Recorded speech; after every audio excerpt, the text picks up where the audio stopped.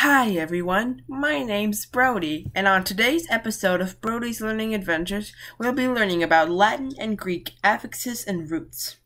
Some word parts show up again and again in different words. Here are some examples. Absurd means not reasonable or away from what is reasonable. Abnormal means not normal or away from what is normal, and absolutely means without restriction or away from restrictions. Away from restrictions. Ab in Latin means away from, and ab in English means away or opposite. Mile, 5,280 feet or 1,760 yards.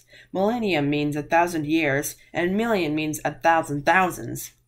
Mil in Latin is 1,000. A Roman mile was a measure of 1,000 paces, but the word has come to mean 5,280 feet, or 1,760 yards. That's because the English language is made up of many other languages. Sometimes parts of those other languages show up in English. They can show up in two different places, as the root of a word or as an affix.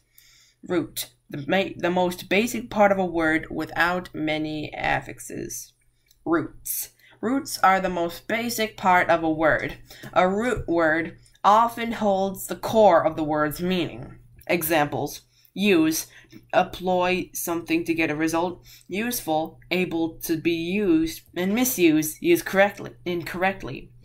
The root use means employ something to get a result. When we add affixes, like full or miss, we change the meaning of the root word and form a new word. Affixes.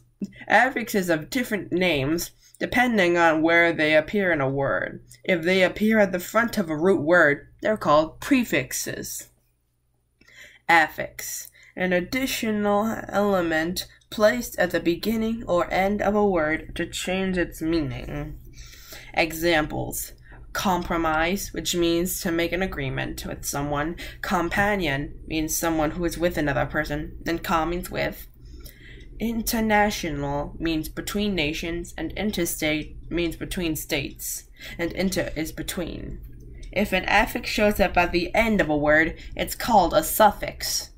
Examples: edible, which means capable of being eaten. Presentable means capable of being presented, and able and able is capable of being. Blameless, without blame, and endless means without end, and less means without. Latin and Greek. Prefixes and suffixes may seem like some crazy code. In a way, they are.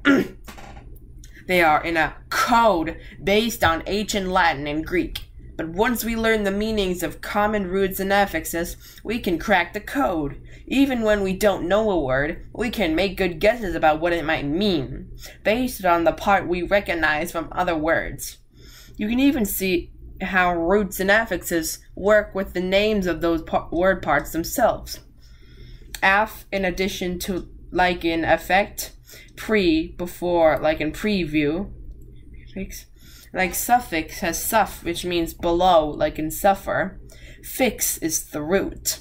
It appears in all three words, and it means to be attached to something else. You don't have to know all of Latin and Greek to break the code. Just knowing the most common Latin and Greek roots and affixes will help you understand thousands of words like these. Knowing roots and affixes helps us figure out words in all subjects, especially science and math class. Root or affix, anti, language, Greek, translation against, example, antifreeze. Astro, root, astro, language, Greek, translation, star, example, astronaut. Bene, root, Latin, language, translation, good. Here's an example, benefit. Bi is a root, language, Greek, translation to, example, bisect. You can figure out the whole word bicycle from knowing bi and sickle. Cron, root, Greek is the language. Time is the translation, and the example is chronology. Cosm, root word. Greek is the language. Translation world. Example cosmos. Crazy, Greek, crazy, the root.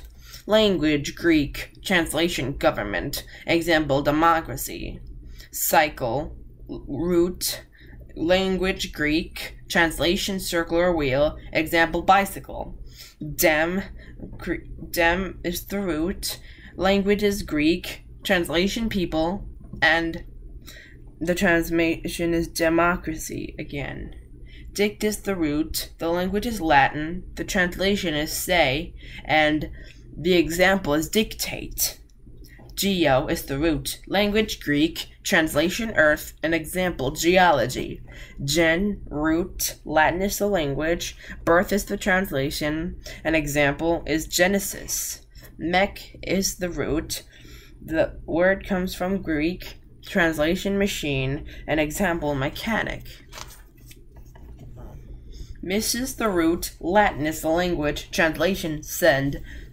Example missile. Ology, root affix. Language Greek. Translation study. Example geology. Fawn, language Greek. Sound, translation. An example telephone. Port is the root. The language is Latin. Translation carry. An example portable. Pyro is the root. Language is Greek. Translation is fire. And then there's an example pyrotechnics. Scope is the root or affix. Greek is the language. See is the translation. And the example is telescope. Terre is the root. The language is Latin. Translation earth. And example terrestrial. Vis is the root. Language is Latin. Translation is see. And the example is visible. Geo and terre. These roots mean the same thing in different languages. Here's a quiz to see if you've been paying attention. What would a suffix go at the beginning of a word? What do you take away from a word to find its root? What ancient language, along with Greek, forms many roots and affixes in English? Based on the following words, what do you think the root odd might mean? Audible, auditorium, audience. If scope means to see, would you expect a spectroscope to measure light or to measure sound? Can an affix appear at the end of a word? If a word contained both a prefix and a suffix, which would come first? Geocycle isn't a word, but if it was, what two meanings would I could contain? 9. Think of one other word that contains the root cycle. 10. How does the word you chose relate to a wheel or circle? Pause the video now to think of the answers yourself. On to the answers. 1. No. 2. All affixes. 3. Latin. 4. To hear. 5. Light. 6. Yes. 7. Prefix. 8. The earth and a wheel. 9. Bicycle, tricycle, recycle, unicycle, cyclist, motorcycle, cyclone, encyclopedia. And 10. A tricycle has 3 wheels. 9 and 10 have more than one correct answer. Be sure to like, comment, subscribe, and hit the notification bell so that way you won't miss any of my new episodes. This is Brody signing out.